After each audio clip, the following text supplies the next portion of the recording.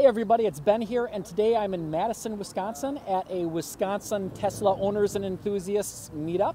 And I'm here with my buddy Calvin, who he's from the area, he's in engineering, and he actually got a job, and he's out there in the desert working for Tesla at the Gigafactory. So I was wondering if today I could just ask you a few questions. You could just tell us about your experiences. Sounds great. Yeah, sure. So I'm Calvin Claysmith. I just graduated from UW-Stevens Point last spring, and I'm going for a master's in manufacturing engineering at UW-Stout. I started at the Gigafactory at the end of January as a production engineer on the battery module line. Cool. So yeah. So how'd you make it from Wisconsin to the middle of the desert? It was interesting. So I was working at Donaldson Company in Stevens Point as a manufacturing intern, and then I became a full-time engineer last February. And I was doing stamping, and there was an opening at the Gigafactory for a stamping engineer. So it worked out perfectly where, you know, I had the skill sets that they were desiring at the time, and I ended up not going into the stamping position. They offered me a different position, but you know, getting in the door is all I was really looking for in the whole purpose. So yeah, it worked out great. It was like a 6-week interview process. Working at the Gigafactory, you're like, oh yeah, it must be close to like a really big city and like tons of stuff to do by the factory. But I know we were talking a little bit earlier. There's really not much out there. It's literally in the middle of the mountains. What do you do for fun? I go hiking. I go to Lake Tahoe, which is like maybe half an hour away. So it's just gorgeous out there. Lots of trails to hike up, and you can go camping. Tons of campgrounds. So a lot of outdoor stuff. Stuff to do while you're not working too. Huh? Yeah, yeah. Nice. And it's a milder winter than you have in the Midwest. You know, I'm used to like the -40s and the wind chill, and like they'll get down to like maybe 20 degrees, and they'll get a little bit of snow. You know, maybe I think the worst snowstorm while I was there was like maybe 5 inches. But so without getting in, tell me what it's.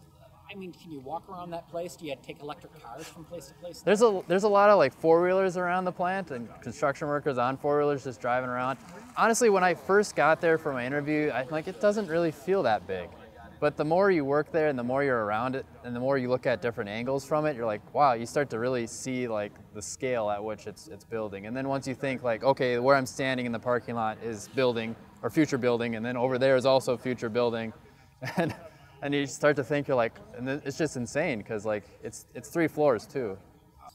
You know, one thing at Tesla, at least from my previous jobs, is the quality standard is very high.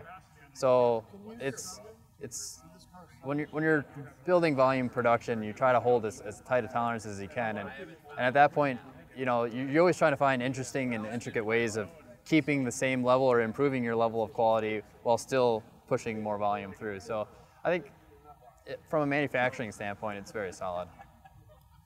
Solidly right built now, a car is parking itself behind you. Yeah. I mean, literally.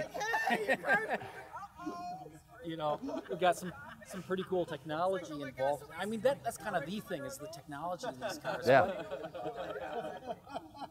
I know you're an engineer. You're not a software engineer, or an electrical engineer. Do you ever get to work with those guys? I work with a lot of like controls engineers. I do some of the PLC programming here and there. So I mean, that's more of on the manufacturing line. I don't really work with a lot of like the designers for the car, or the software inside the car. That's more in like Palo Alto or California in general. But yeah, maybe long term I might get to go out there. You never know. There's so many opportunities at Tesla right now for, you know, if you're a young engineer or if you're just getting out of college, like they're looking for people all the time. The recruiters are always on, you know, LinkedIn, like scouring for finding engineers. I mean, it's always good to show passion for Tesla. Like if you have a good passion and you have a good drive and a work ethic, that's mainly what they're looking for. You know, they're looking for driven people that are going to be able to put the 12-hour days, you know, 5, 6, 7 days a week, depending on what it takes. To get the job done. So it's more of like, if you show the passion, you show that you have some experience in the field and some know-how, and you're not scared to take risks, and you're able to solve problems in an interesting and maybe different way than other people would solve the same issue. And if you're a good team member, you have to work with other people quite often. So if you're able to work with people on a team, that's also a plus. So I just wanted to say thank you to Calvin for getting to spend a little bit of time with us today. And hey, good seeing you Yeah, again. nice seeing you. So until next time, stay charged up.